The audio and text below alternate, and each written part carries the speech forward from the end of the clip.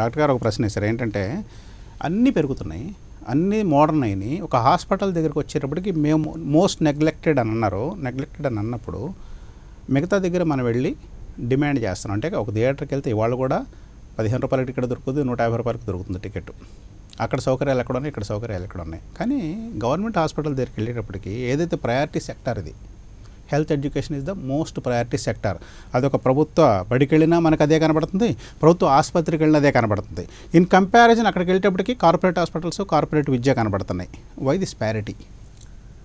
వైద్యో నారాయణో హరి అన్నారండి. అంటే వైద్యం అందించే యొక్క డాక్టర్ని మనం ఒక దేవుడితో చూస్తాం. మరి అటువంటి దేవుడు మనకి వైద్యం చేయాలి అంటే ఆ దేవుడికి కావాల్సిన ఏవైతే పరికరాలు కానీ ఏవైతే సౌకర్యాలు కానీ కల్పించాలో అది పూజారి పాత్రలో ఉన్న ప్రభుత్వం చేయాల్సిన బాధ్యతలు. దేవుడికి మనం ఇచ్చే దర్పణం కానీ లేదు అంటే కనుక ఇచ్చే ప్రసాదం కానీ తగ్గిందనుకోండి, దేవుడు చూసే కోరికలు కూడా తగ్గుతాయని మనం ఎట్లా భావిస్తామో ఇక్కడ కూడా ఆ విధంగానే మనం భావించాల్సిన పరిస్థితి ఏర్పడుతుంది.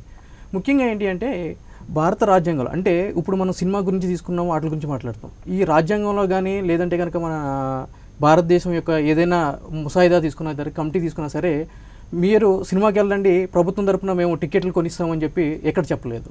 అది ఒక మనిషి యొక్క ఎంజాయ్మెంట్కి సంబంధించిన ఇష్యూ. కానీ హెల్త్కి వచ్చేటప్పటికి ఏంటి అంటే కనుక అది ఫండమెంటల్. అది universal declaration of the human rights article 25(2) కూడా అదే చెప్పారు. At the same time Indian కాన్స్టిట్యూషన్లో మనకి రైట్ టు హెల్త్ అని స్ట్రైట్ ఫార్వర్డ్గా లేకపోయినా సరే ఆర్టికల్ 21 రైట్ టు లైఫ్లో ఈ రైట్ టు హెల్త్ కూడా ఒక భాగం అని చెప్పి supreme court state of Punjab versus MS Chawla కేసులో చాలా క్లియర్గా చెప్పడం జరిగింది. అదొకటే కేసులో కాకుండా ఇంకా వేరియస్ కేసెస్లో కూడా సుప్రీంకోర్టు చెప్పడం జరిగింది అనమాట.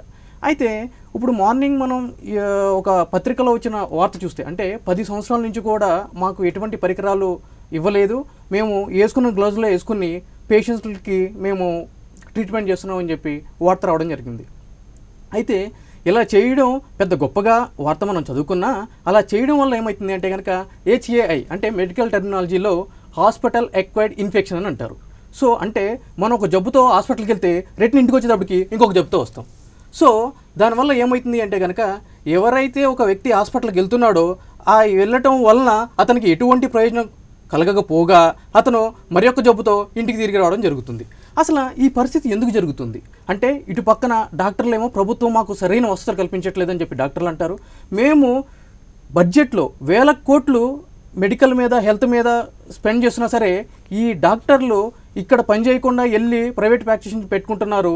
సో అందు గురించే సరైన వైద్యం అందట్లేదని చెప్పి వాళ్ళ వాదన ఉంది. ముఖ్యంగా మనం ప్రభుత్వం తరపు నుంచి వాదన తీసుకుందాము.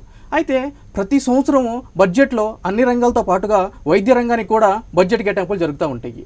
అయితే ఈ బడ్జెట్ కేటాయింపుల్లో నిజంగా వైద్య రంగానికి ఎంత బడ్జెట్ జరుగుతుంది, ఆ పెట్టిన బడ్జెట్లో ఎంతవరకు వాళ్ళు ఎంచుకున్న రంగాలకు, అంటే ఒక డాక్టర్ ఆపరేషన్ చేయడానికి కావాల్సిన సర్జికల్ దాని పనిముట్లలో కానీ అది కాటన్లో కానీ లేదు అంటే కనుక వాళ్ళకి కావాల్సిన ఫెసిలిటీ ఇన్ఫ్రాస్ట్రక్చర్లో కానీ వీటికి అన్నిటికి ప్రాపర్గా వెళ్తున్నాయా లేదా. ఇప్పుడు ఒక మెడిసిన్ ఉంది, ఫర్ సపోజ్ ఈ మెడిసిన్ కానీ ఇటువంటి పరికరాలు కానీ తీసుకునేటప్పటికి ఏమవుతుంది అంటే కనుక ఒక ప్రైవేట్ వ్యక్తుల దగ్గర నుంచి గవర్నమెంట్ తీసుకోవడం జరుగుతుంది. ఈ తీసుకునే పద్ధతి కూడా క్లాండెస్టైన్ డీల్, అంటే తెర వెనుక ఒప్పందం లాగా జరుగుతుంది అనమాట. అంటే ఒక ప్రైవేట్ కంపెనీ తోటి ఒప్పందం కుదుర్చుకోవడం, ఈ హాస్పిటల్కి 1000 మందులు కావాలని చెప్పడము, ఆ ప్రైవేట్ ఆర్గనైజేషన్ ఏదైతే ఉందో ఆ 1000 మందుల్లో 800 మందులు తీసుకొచ్చి ఇవ్వడము, అక్కడ 1000 మందులు వచ్చినాయని చెప్పి రాసుకోవడము, ఇలా జరగడం అది ఏంటంటే ఇప్పుడు అది నక్సెస్ బిట్వీన్ పాలిటిక్స్ అండ్ దీని దగ్గరికి ఎక్కడైతే మనీ ఉందో అక్కడ కరప్షన్ ఉంటుంది అనేది జగమెరిగిన సత్యం. ఇక్కడ మీరు చెప్పేటప్పటికి ఇప్పుడు హాస్పిటల్ ఎక్వైర్డ్ ఇన్ఫెక్షన్స్ అన్నారండి లాయర్ గారు. హాస్పిటల్ ఎక్వైర్డ్ ఇన్ఫెక్షన్స్ అన్నది హాస్పిటల్ మన ఏదైనా ఆపరేషన్ థియేటర్ చూస్తే ఇట్ షుడ్ బి మెటిక్యులస్ ఎక్కడైనా సరే. ఇది జరుగుద్దా?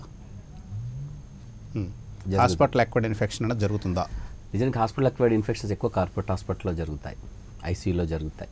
నిజానికి గవర్నమెంట్ హాస్పిటల్లో మా నిమ్స్లో ఉన్నటువంటి ఐసీయూలో అసలు మీకు హాస్పిటల్లో ఉన్నందుకు వచ్చిన ఇన్ఫెక్షన్స్ అనేది మీకు కనపడడం అనేది చాలా చాలా అర్థం మేము చూడడం. కానీ కార్పొరేట్ హాస్పిటల్స్ వచ్చే వాళ్ళందరూ వస్తారు. రీజన్ ఏంటంటే కంజెస్టెడ్గా ఏసీలు అవన్నీ ఉంటాయి. ఆ ఏసీ కూడా బహుశా బాగా క్లీన్ చేసినవి కావు, చాలా నెలల తరబడి సంవత్సరాలు కూడా వాళ్ళు ఏమీ క్లీన్లు చేయరు. ఓపెన్ సిస్టమ్ ఉండదు, ఎవరిని రానివ్వరు అని చెప్పి గమ్మత్తుగా గందరగోళంగా చేస్తూ ఉంటారు.